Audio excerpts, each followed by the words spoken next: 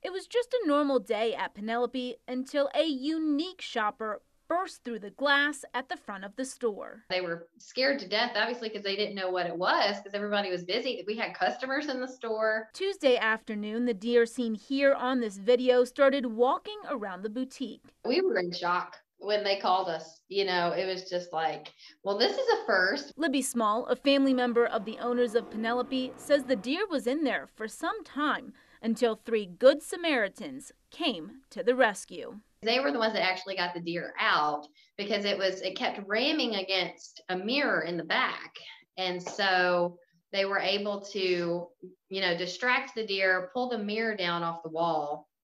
And they used the mirror, they turned the lights out and they used it, and he was able to get out of the store. Small said thankfully no person was hurt and there was minimal damage in the store, just what's left of that broken front window. We were kind of joking because we were like, oh, she just wanted a pair of earrings and she couldn't open the door herself.